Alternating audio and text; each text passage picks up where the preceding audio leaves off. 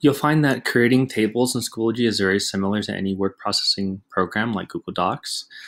So once you create a page, so for example, I've just opened a blank page entitled it Making a Table in Schoology. Um, at the top of the field here, you have all of your usual text editing tools. I'm going to focus here on this little grid. When you click on it, that's how you make a table. And here you can expand this out and create larger tables, as many cells as you'd like. So for example, I'm just going to make a 3x3. So I'm going to drag to where it says 3x3 and click. So you'll notice that the cells are a little bit squished and they will actually start expanding as you start typing. So I might just call this, I'm just going to name them very general, column A, column B,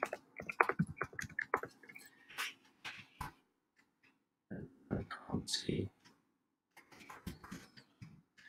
Okay, and then this is going to be row 1. Oops, can't type today. Row 1,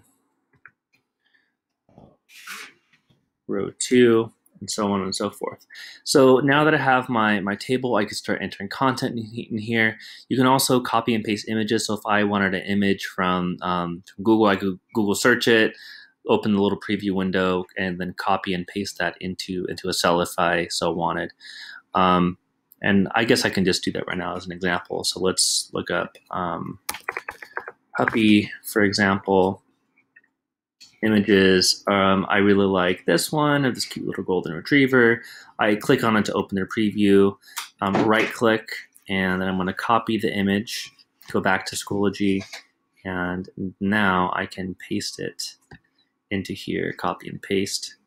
And then I have my image, it's gigantic, but notice you have these dots up here, click and drag those dots. You might have to do it a couple times, and you can resize the photo to fit how you'd like it to in the column.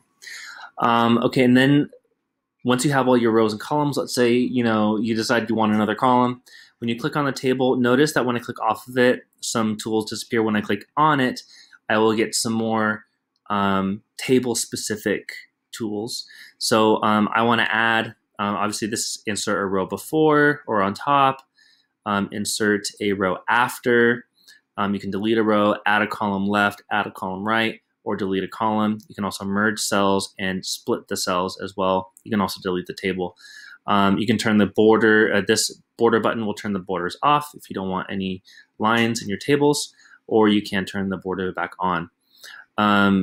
So let's say I want to add a column. I'm going to click on this column. I want a column to appear on the right. So I'm going to click here, insert column after, and it will add a new column. If I want to add another row, click on the row.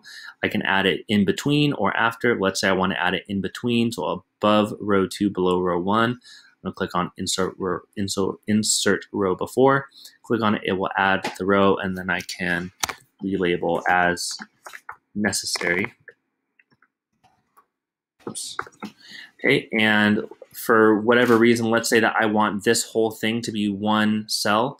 I could click on the top row and then highlight all 4, and then I can click on the merge cells to merge them together to make one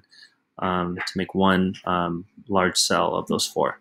So those are some different ways to modify tables and to organize information on a page in Schoology.